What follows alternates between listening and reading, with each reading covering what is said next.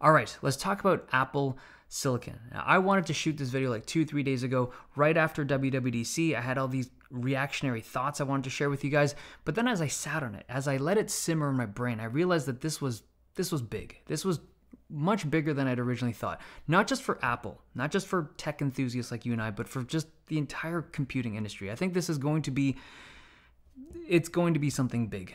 Okay, so just to explain in the one sentence, what is Apple Silicon? Apple has this 2-year plan to transition their computing hardware, like their laptops and desktops, away from Intel chips to their own custom in-house made silicon, kind of like their iPads and iPhones.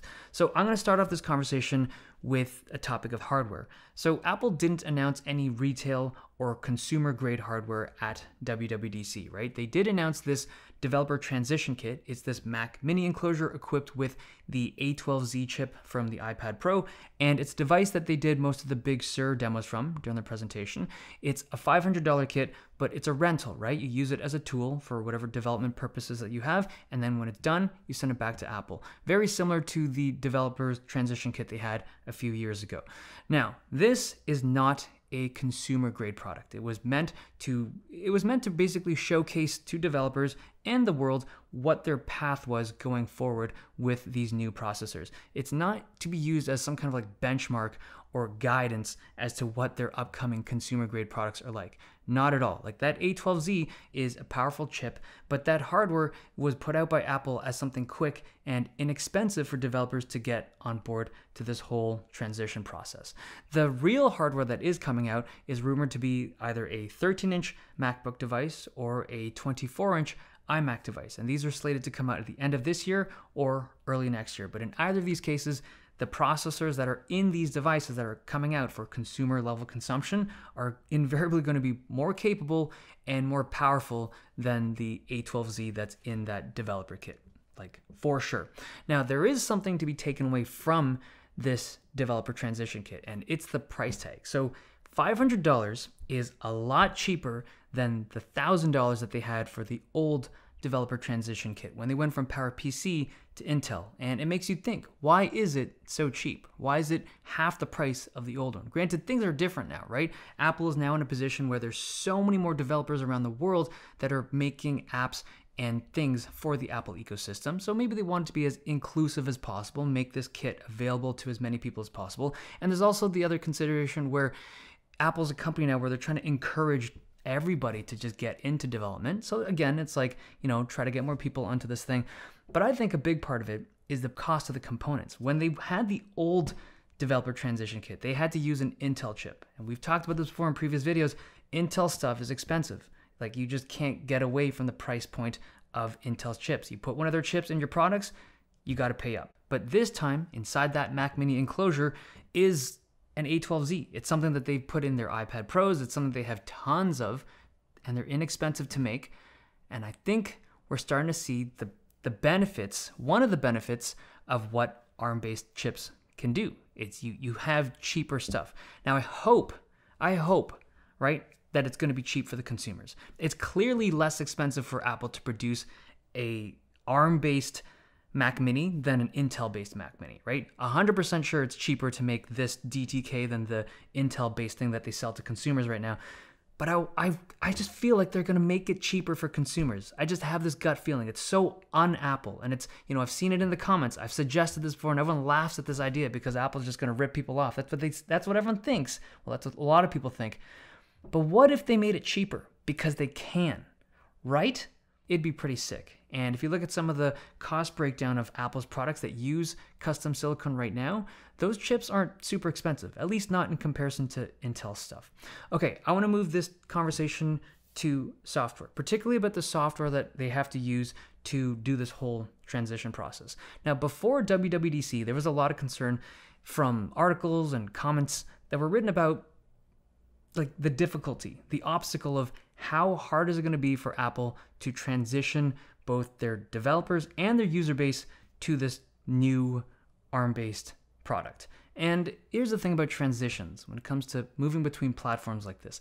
The definition of a successful or proper transition is if the user can't even tell that they've made the transition, right? For you and I as enthusiasts, we want to see how this is working and we want to understand the nuance of all this stuff. But for the average user, they want this to be as invisible as possible. Like you use the old Intel-based Apple product one day, you're using it, and then the next day you switch over to this Apple Silicon-based one, and there should be no difference. Your programs, your apps, everything should just be exactly the way it was from your old one. And that would be the dream. That's what Apple wants, and that's what the user base wants.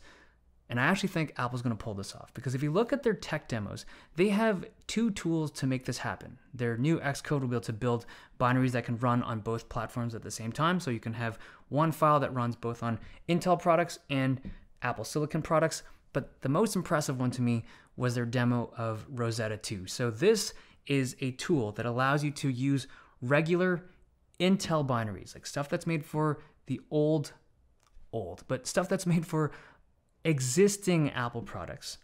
Download that thing and then run it on a device that uses Apple Silicon. Now, the example that they used, like the demo that they did during the event, was a game. And people looked at this demo the wrong way. When I see the comments about this, like people just missed the point of it. That game is old and the graphics are very unimpressive, but it's not a gaming benchmark. They're not even trying to showcase hardware here. They're trying to showcase the software. The whole idea is that you can take a program or a game that was built for an Intel system, run it through Rosetta 2, and it'll still run. Like without alteration of the code, it'll still run in a very viable form. Now that being said, I do have some concerns about gaming and graphics-dependent apps running on Apple Silicon. During the event, they showcased Maya, but that scene was preloaded and they didn't do any edits that would tax the CPU or GPU very much. It's cool that it runs, but I really would like to see more. And then when it comes to Windows apps and games, there's no boot camp. There's no way to directly boot into Windows. And I think for a lot of people that use their Apple systems to play games, like that's a very common way for people to play Windows games on Apple systems right now. You can do it through virtualization and stuff down the line, but we'll see how that pans out. The big thing though is that there's no discrete GPU. All of the graphical performance from these Apple Silicon-based systems, I think they have to come from the chip, the A14, A13, A15, whatever it is. That's the only thing that can provide the graphics for these systems. Now, if you look at Apple's kind of graphical progress over the years, they've made some big strides in what they've been able to do with graphics on the iPads and their iPhones.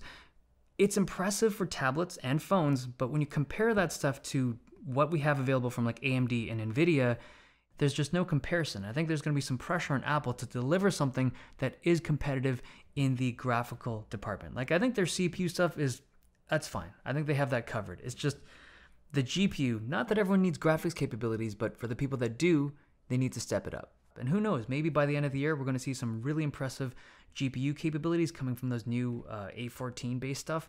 Who knows? I actually think that because they can cool these things actively, like they can throw fans on these devices, like for their laptops and desktops, it'll help a lot in terms of what they're capable of.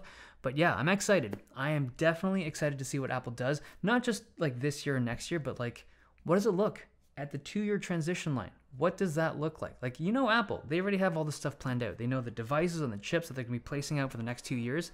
They know exactly what they're going to do. But what does that look like? What does the end stage look like? And yeah, I'm glad that we're able to see this. Okay, hope you guys enjoyed this video. Thumbs if you liked it, subs if you loved it. I'll see you guys next time.